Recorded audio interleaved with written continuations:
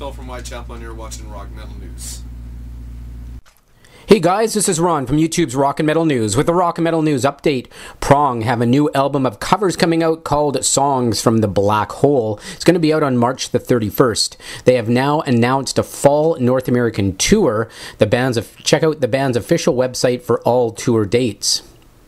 And former Dream Theater drummer Mike Portnoy has issued an apology and made some comments on the backlash he received after he posted about his unhappiness due to the wait time in a London, England hospital recently.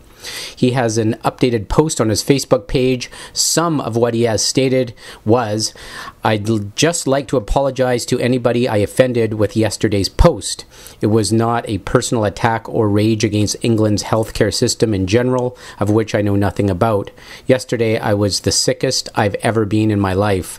I'm sure you can imagine how frustrating this experience was, and I stupidly posted about it on my social media. I am shocked and appalled at some of the rude and downright nasty comments that have been posted in the wake of this.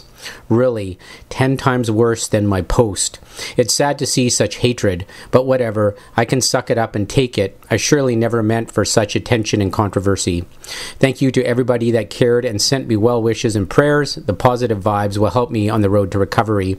In any case, I really need to crawl back in my bunk, get off the internet to try and recuperate, but I wanted to address this issue and explain what happened and apologize to whomever I offended." You can check out Mike's full post at his Facebook page. And the band Mutoid Man have released some studio video from their upcoming new album at decibelmagazine.com. You can get a tease of the new track Bridgeburner from the as yet untitled new album that is set for a summer 2015 release. You can check out the clip in the link in the description. And the lineup for the 2015 Rock Fest has been announced. The fest takes place at Cadott, Wisconsin from July 16th to 19th. Some bands that are going to appear are Nickelback, Avenged Sevenfold, Judas Priest, Shinedown, Breaking Benjamin, Chevelle, Bush, Hinder, Killswitch Engage, Pop Evil, All That Remains, Finger 11, among many others. You can check out the band's official website for the full lineup. This is Ron from YouTube's Rock and Metal News. Thanks for tuning in.